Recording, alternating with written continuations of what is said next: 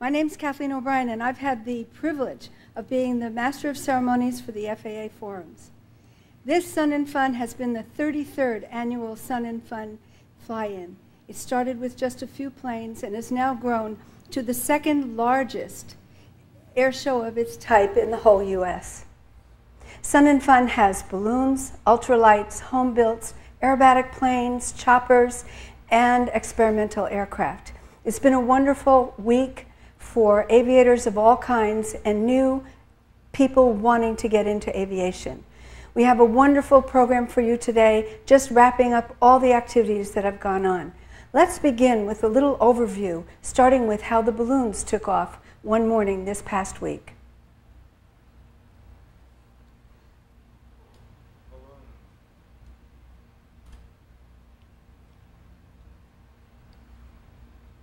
Okay.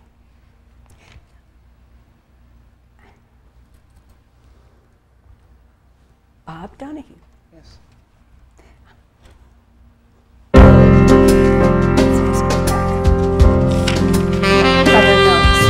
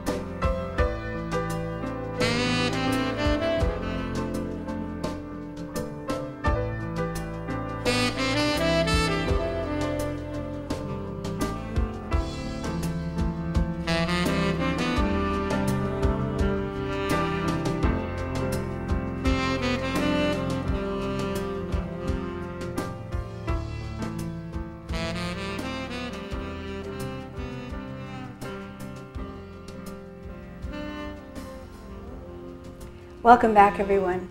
I have with me Bob Donahue. He's acting FSDO manager for Sun and Fun while we're here. And Flight Standards office is open from 7:30 in the morning to 4:30 in the afternoon, sometimes even later. And lots of things have gone on there, Bob.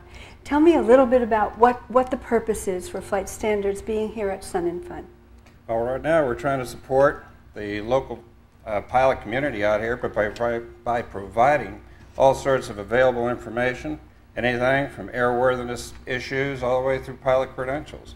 We serve a multitude of ideas, and a lot of these agencies that we provide a lot of support to integrate very nicely into the overall safety of the aviation services.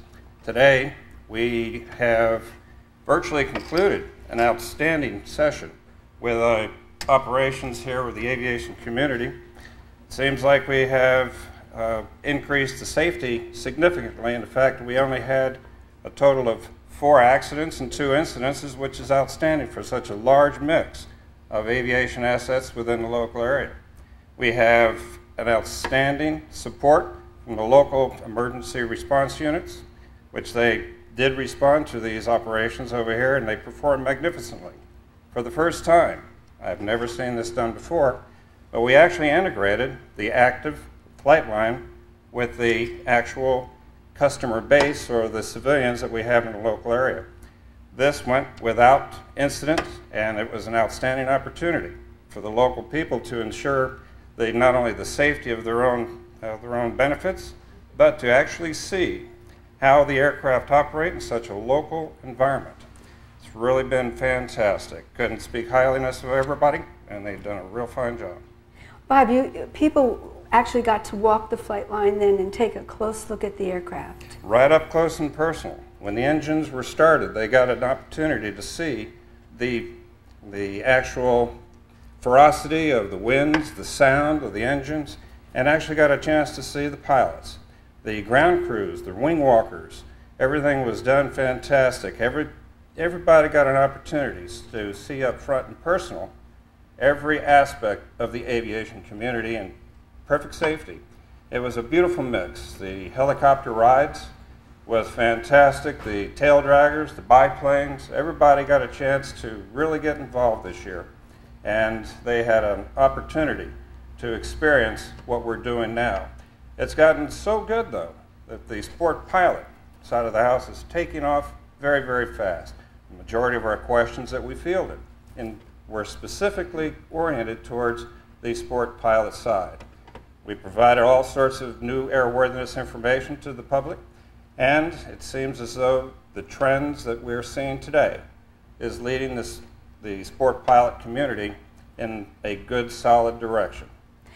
Bob, how were you able to provide up-to-date information when people walked into the Flight Standards office? We had a good team, good complement of personnel from airworthiness to operations that came in from the Orlando Flight Standards office and the Tampa Flight Standards office. So we had representatives of at least 2 per segment to support all of these questions. We had a high activity level of all areas to include the ultralights, the activity levels, and providing airworthiness and pilot credential information. We had compliments coming in from Oklahoma City to provide all sorts of those hard questions that we cannot answer at our local level. Things in aeromedical operations and airworthiness certifications, of ultralights all the way down through the experimental builds. So the public this year has provided an extreme amount of interest in the sport pilot and ultralight fields.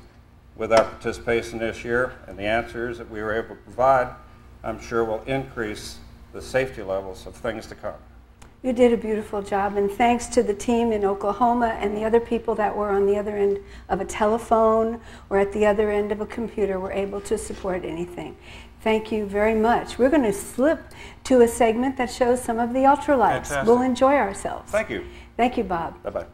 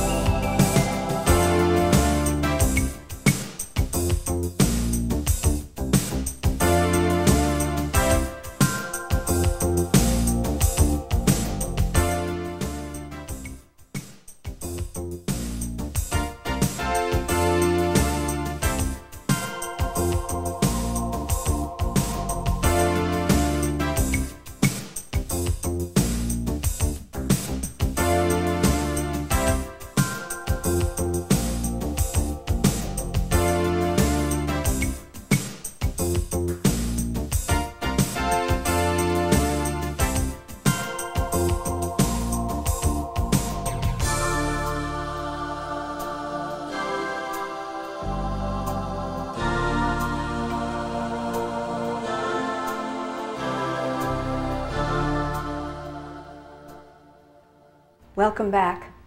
We talked a little bit about some of the things Flight Standards did.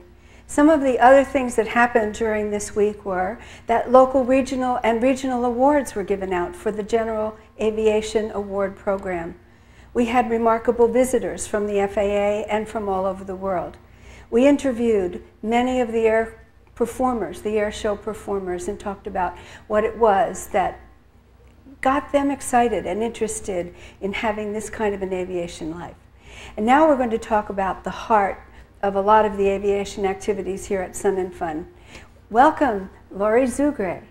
Thank you. It's very good to be here. Lori, air traffic performs a pivotal function here at Sun and Fun.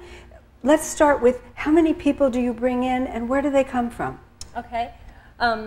We do bring in people from as far north as Albany, New York, down south to Miami, Florida, all the way out west. We've brought in people from Memphis, Evansville, and Minneapolis. So we've got a team of 56 people that we bring in across the up and down the East Coast, basically. And what kind of jobs do they need to do? Are they just telling people where to go? What we do is we separate up the individuals that we bring in, the controllers, into teams. We've got 8 teams and 6 controllers on each team. One team does have a 7th controller. We have an agreement with Oshkosh, and what we do there is a controller is picked at Oshkosh as the controller of the year. That individual comes down and we recognize them and honor them, and we put them on one of the teams and they work with us.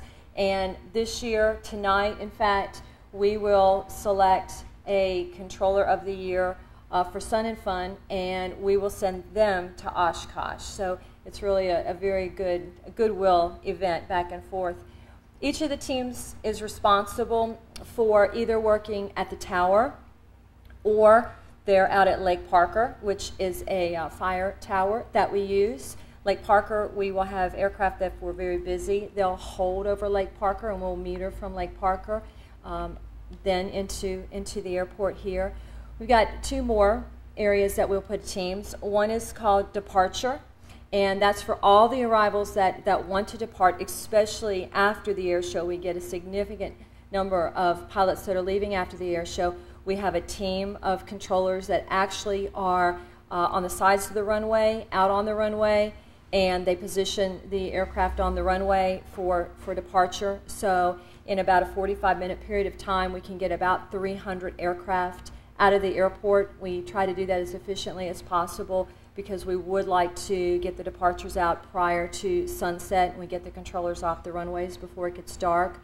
And then the other position that we have is what we call flyby, and that's for the arrivals that the controllers will be out again on the runways and taxiways, and they will be directing the aircraft on how to exit the runway so that they can either head towards the terminal or they can head towards Sun and Fun or camping or wherever they want to go. And then the Sun and Fun volunteers, who do an excellent job, take over and lead the aircraft to their parking. Laura, do you have any numbers for some of the operations that conducted here? Sure, we do. So far, not including today's numbers, we've worked about 18,000 operations. It's significant for an event that is basically a week long. And we're able to do that because of waivers that we have received for reduced separation, for phraseology. The City of Lakeland does a tremendous job in allowing us to come in and helping us. We use one of the taxiways as a runway that's NOTAMed that way. We've got a waiver for that. City of Lakeland is very hospitable to us. They allow us to come in, the FAA come in and take over the tower during the event. We do use the Lakeland air traffic controllers also. They're on one of the teams. And on Thursday at 10 o'clock in the morning, that was our largest arrival period. We had a total operation of 570 on Thursday. And then for our departures, that was on Friday, and that was from 6 to 7 o'clock in the evening. We worked 635 operations in that period of time. Lori, a lot of good things have happened, and I've seen the red shirts around, and they come with smiles, and they come with enthusiasm, and because they do such a good job. We had a wonderful year here at Sun and Fun. Thank you. Thank you. And now we're going to go and see a little bit of our static displays that happened here at Sun and Fun. Thank you, Lori Zuge. Thank you very much. Stay here.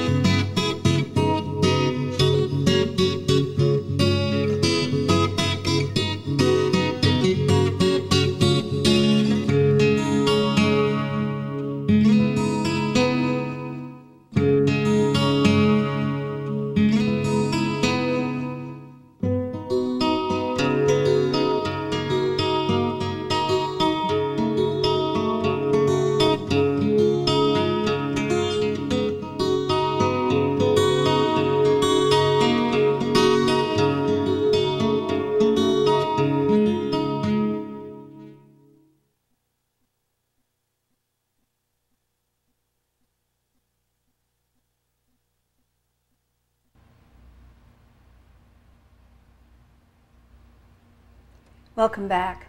Marty Broward is here with me today from Flight Service, and Flight Service has been on the field thanks to a lot of people. And Marty, how about we start off with thanking the people that helped get Flight Service here with us today? Absolutely. Thank you very much. We're honored to be here. I represent Lockheed Martin, and the FAA has tasked us this year to provide flight services to the Sun and Fun fly-in event. And as you probably know, space is very limited here on the airport. There's many, many vendors, and space is at a very, very minimum. And the FAA Production Studio allows us each year to share a portion of their building for our flight service area. And I would like to thank Obie and the entire production crew for making us feel at home in their space. Oh, Marty, thank you very much. Now tell us a little bit about what you've been doing here, and how did the equipment wasn't here when we came at first, was it? Right. Again, because this is borrowed space and the FAA Production Studio uses all the space they have here, they pull out all their equipment to allow us to bring in our equipment. So Lockheed Martin sent us the computer displays and monitors, and then we have two vendors that provide our information. One is WSI that provides our weather graphics and TFR information, and the other one is AISR that provides us with the weather text data and the flight processing capabilities. Well, we had relatively good weather here, some beautiful clouds, but not much else. So tell us, what kind of customers did you have coming in, and what was that like? Again, you know, safety is the key, and one of the key reasons we're here is to provide pre-flight briefings for pilots. And as part of the air show event, there's also reservation requirements. So we also provide reservations for the pilots. But again, the key thing is the pilot weather briefings. And we do the complete pilot weather briefings on site for walk-in face-to-face briefings and also flight plan handling. But in addition to that, we provide numerous outdoor briefings. We provide the emergency response team a morning briefing so they know about the winds and any special weather situations that could impact their operation. We provide a balloon brief for the balloon launch. We also provide a ultralight briefing 3 times a day, one in the morning, one in the afternoon, and one in the late afternoon for the ultralight pilots. We provide daily airshow briefings and warbird briefings. We also provide an outdoor briefing for just general weather summary, because numerous people fly in, they kind of want to know how the weather looks for later in the week and what day they should plan on leaving the event. And again, we were blessed with great weather, and although our numbers are down a little bit this year, for safety's sake, we're always glad when the weather's good and it's not a factor for any bad situations impacting the pilots. Marty, what are your numbers? Do you have any idea? So far this year, we've had 6,700 total flight services, a little over 3,200 pilot weather briefings, and right at 200 flight plans processed. And how many personnel did all this work? We had 14 total, 1 operations manager, 1 supervisor, and 12 specialists. That's a lot of work for a very small group of people. What happens if someone arrives at Sun and Fun and all the excitement forgets to close their flight plan? Well, that's an excellent question. We actually do overdue aircraft searches here on the airport, and as a result of that, as you can imagine, on an event this large with this many airplanes, it's really difficult to try and find one airplane that forgot to close their flight plan. Civil Air Patrol has a presence on site. This year, Lieutenant Lynn Gilner had 78 senior members and cadets helping him monitor each airplane that landed and help us to locate any overdue aircraft. There's one other important part of flight service when you come to town, and that is the barbecue. Was it a success this year? It was. Our manager, Reggie Rivers, does a phenomenal barbecue, and every year as part of the event to honor the specialists that come from all over the country, he cooks a barbecue, and it was very successful. And I went in for leftovers and there were none, so that doesn't count.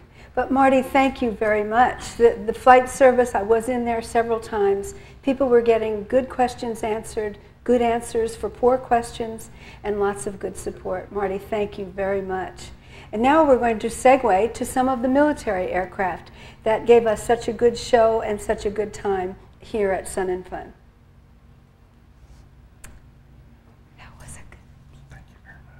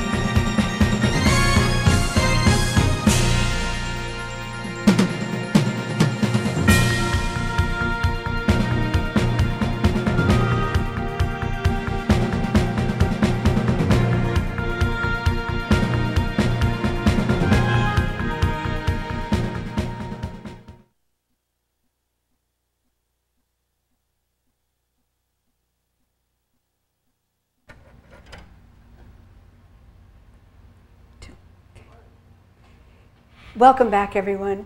We're going to talk about a unique and important part of Sun and Fun and the FAA Production Studio, and that is our outreach program. And I have with me a regional and national winner for the volunteer program, Volunteer Fast Team Rep of the Year, Cheryl. Come talk to us. Cheryl DiFilippo. Hi, Kathleen. Thank you so much for having me here today. You know, this week has been a whirlwind, but luckily we'll be able to remember it with all our great coverage and our photography that we've done throughout the week. You know, the FAA Production Studios is on the field all year long, 365 days a year. We're on the field, open for business about 6 days a week, sometimes 7 days a week. And we welcome everyone out there to join us on our live stream. Hopefully all of you out there now will join us in our future productions and our replays of some of the programs that we've had here at Sun and Fun. It's been a tremendous week. We offered up 28 programs throughout the week. We put 8 programs up live via satellite. We brought you educational format that was second to none, and we will strive to do that all year long. What's real important, though, Kathleen, is to let everyone know that this studio is completely free to the aviation public. All our viewing, all our educational programs, you can join us live. You can join us on our stream. You can join us on the GET Network. That's the Government Educational Training Network, the Aviation Training Network. And everyone that makes this happen and brings this program to our viewers are volunteers. We have a volunteer staff here at the studio of approximately 125 to 30 volunteers. And the absolute dedication that happens here at the studio is phenomenal. Our cameramen, our floor people, our technical directors, our staff, all the way down to our catering crew. And I shouldn't say down to, because this week we couldn't have made it without our catering crew, and I give them a huge, huge applause. It's been a tremendous week. We've had a lot of fun. You've been a wonderful host for us all week. Kathleen's been our host throughout the entire week, and we can't thank you enough. You've done a tremendous job. Cheryl, I appreciate it. You know, you talked about the volunteerism. What you didn't mention is how much expertise they bring. I'm astounded by the quality of people that come and the quality of personality and professional expertise. You're absolutely right, and they're second to none. We have people that come to us with a tremendous amount of experience. We have professional cameramen. We have professional people up on our Avid editing equipment that bring these programs to you and edit our productions and bring you the terrific finished product. We have everybody from airline transport pilots, student pilots, CFIs. I just can't tell you the varied amount of talent that is here. You never know who you're going to be standing next to. You never know who you're going to be talking to. But we're all in one big family. That's the best way I can describe it. It's one big family, and it's a one cooperative effort. And it's a privilege to be a part of that kind of a yes, family. Yes, it is. It truly is. And Cheryl, you've done a lot of anchoring to this whole week because you've been on call to take visitors. We had an extraordinary aviation person from Costa Rica. We've had administrators from Washington in the FAA and people from our regional office. Life has been full all week long, and you've been there, and your camera crews have been there. Yes. The golf carts have been there for the most part. Yes, yes. And all of life has gone along very well. We've had no less than 2 remote crews out on the field at any one given time. I think our coverage this year has been extraordinary, and we're looking forward to being able to bring you programming and aviation safety programming coming up that is second to none. Thank you, Cheryl. I appreciate it. Thank you, Kathleen. We're going to switch over now and look at some of the joys that people come for, and that's the air show here at Sun and Fun. Oh, that's wonderful. Let's take a good look.